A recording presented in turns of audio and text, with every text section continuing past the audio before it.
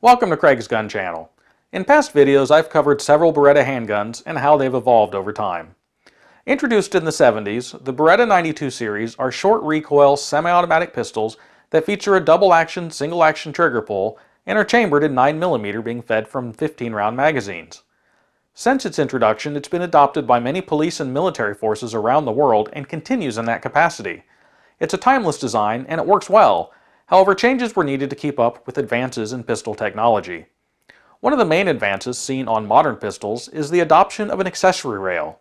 Beretta saw this need to adapt to that new technology, and so in 2006 they began producing the 92. Not to be confused with the 92. I have a video that goes over that in more detail, and I'll add a link to it. At any rate, at the same time as the 92 fiasco was starting, they also modified the military contract M9s with the rail. By 2010, the 92 proved to be a commercial failure, and it was phased out, with rails being added now to the standard 92FS line, creating the A1 series that's common today. So what do you do if you possess one of the hundreds of thousands of 92FS pistols produced without a rail, and you want to be able to mount a lighter laser? Well, you have some choices. You can ditch the pistol you have and acquire a newer version that has a rail, or you can modify the one that you have. We're going to talk about the second option, modifying the one that you have. There's a couple of options to add a rail to a Beretta pistol. One common option are units that attach to the front of the trigger guard and run under the dust cover. There's a variety of manufacturers with some slight differences, but they all are similar with the same basic idea. These work, and I've tried a couple, but they all have the look of something bolted on, which of course they are. I wanted something that looked a little more cohesive. A few years ago, I found a company called Recover Tactical that manufactures a replacement grip and rail system for the Beretta, and I thought I would check them out. Recover Tactical produces a combined grip and rail system that replaces the standard grip panels of the pistol, wrapping a high-grade glass reinforced polymer shell around the entire frame of the pistol, and it adds an accessory rail. The end result is a stable rail platform that's integrated with the pistol. A variety of color choices are available. I chose a black one. Let's take a closer look. And before working on any firearm, you need to make sure you are free and clear. Take the magazine out. That's empty. And open up the firearm. The chamber area is free and clear. So we're good to start working on our Beretta 92. So the Recover system is basically a grip and an outer covering for the frame of the firearm. So it goes on kind of like that. It replaces the grip panels, and so that allows it to stay very thin to the firearm and doesn't add any width to it. And it seems a little flimsy, maybe a little when you're first looking at it, but once it's on the firearm, everything is very good and solid. So first, basically you just remove the grip panels.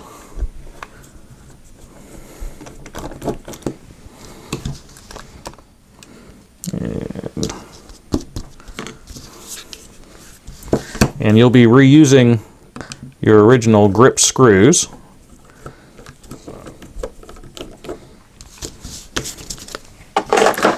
And once the old grips are removed, you simply put the new grip on, and you can start from either side.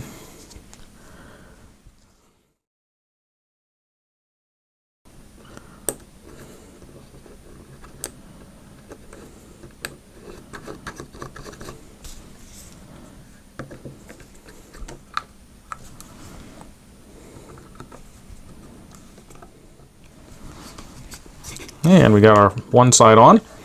Now there's two screws on this system itself where it screws to itself on the front. So need to make sure everything is lined up.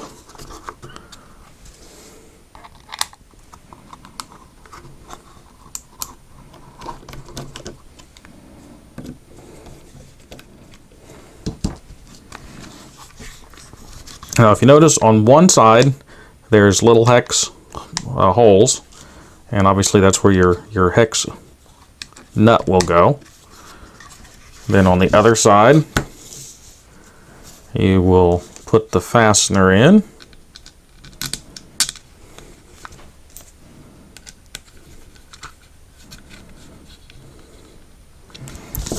And the same thing for on the front.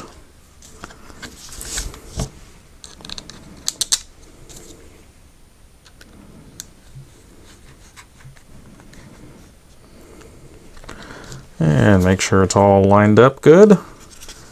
Make sure everything's snugged down. And that's really pretty much it. As you can see, the fit is very good. It's very solid and secure once it's on there. So go ahead and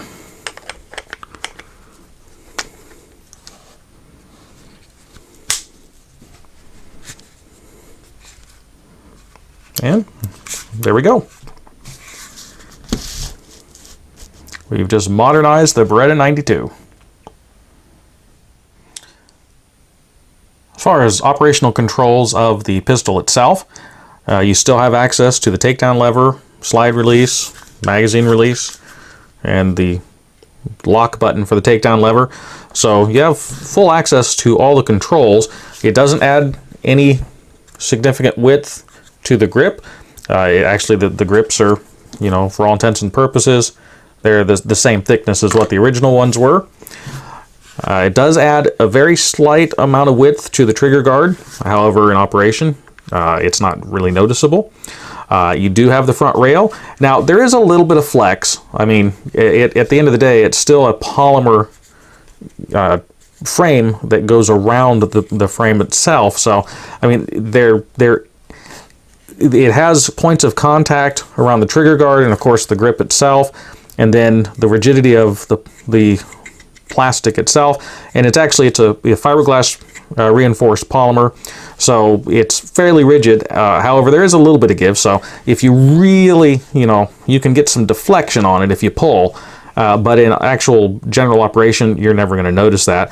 I've used this system on this pistol actually for several years, and I haven't really had any major issue with it. It's held up just fine. Yeah, I mean, as you can see, there isn't really any significant wear and tear on it itself. It does allow you to have your front rail on your Beretta 92, so it, you know, there again, modernizes it quite a bit. And as far as everything else, sometimes you will get a little bit of friction here in the takedown lever, so you might have to push on that a little bit more than what you did before. However, the trade-off is you have the front rail. So that's pretty much it. I've fired hundreds of rounds through this 92 with this system mounted and have been very pleased with the results. To be completely fair, however, I do have to admit that it's not as solid of a platform as a more modern pistol that possesses an integrated rail system. There is some flex, which, while not impactful on a light, may cause laser sighting to not be 100%. However, the reality is that at normal pistol engagement ranges, these deviations would be largely inconsequential. Overall, the system allows you to keep one of these dependable workhorse pistols in active duty while enjoying the benefits of a rail. The best part is that not only does the rail system work well, it's actually a more affordable option than many of the trigger guard versions, and definitely more affordable than an entire new gun. I hope that this information is of value, and if you like the video, I would ask that you hit the like button and subscribe if you want to continue to see more like this. I value your comments and feedback, and as always, until next week, stay safe.